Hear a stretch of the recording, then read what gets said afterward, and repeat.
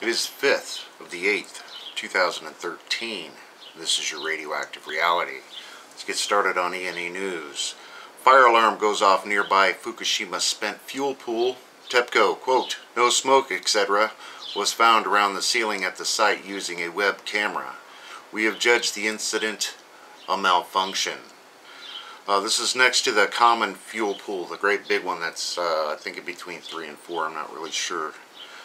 UK reporter gas bubbling up like small underwater geysers around the giant Louisiana sinkhole. Now this is Bayou Corn. Widespread methane leakage. General, big environmental groups ignore the disaster. This has been ongoing for a very long time now, and you got to remember this is the deepest sinkhole that they've ever had to deal with in history, and the thing just keeps getting bigger and bigger. Barrier is breached at Fukushima, says official. Highly radioactive water entering the ocean will flow extremely fast if it reaches the surface, and Tepco is very sorry for the trouble. The insanity continues. Fukushima Unit No. 3 is steaming. It's continuing to steam. Lasted more than 4 hours today. Observed intermittently over the past 13 days.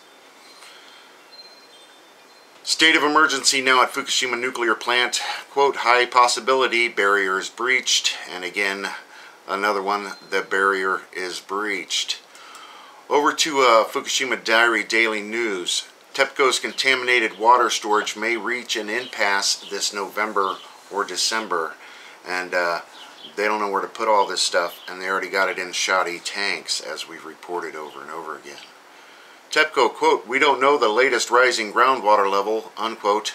The data is automatically recorded, but not collected. Enjoy while you can, folks.